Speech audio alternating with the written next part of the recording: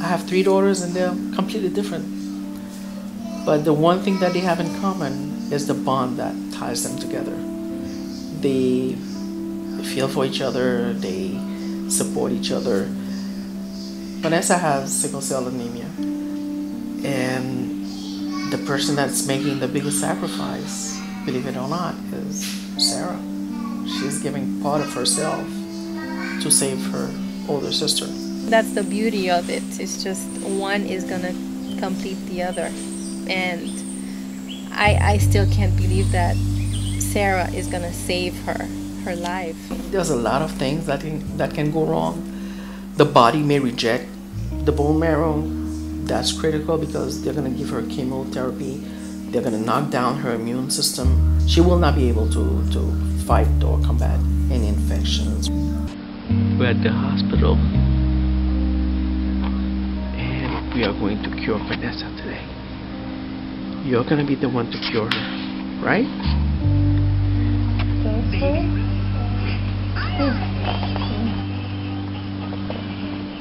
She's gonna lose her hair due to the chemotherapy, and I'm gonna shave my head. Go, Vanessa. I want her to know that I'm there with her. I'm gonna go through this with her. She's not alone. She has her whole family beside her, and her dad, her mom, everybody's gonna be there with her all the way, every step of the way.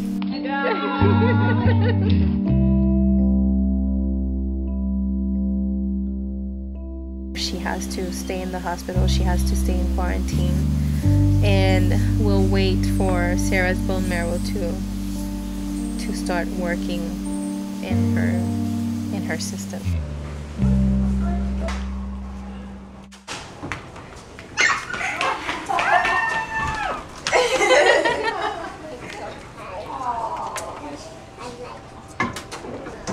Kiss for baby.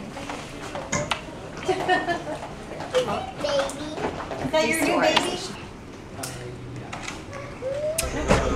After 106 days after transplant, we can see life a different way, and we can see her future brighter. When the doctor told me if it's for me, I have to say that Vanessa's cured.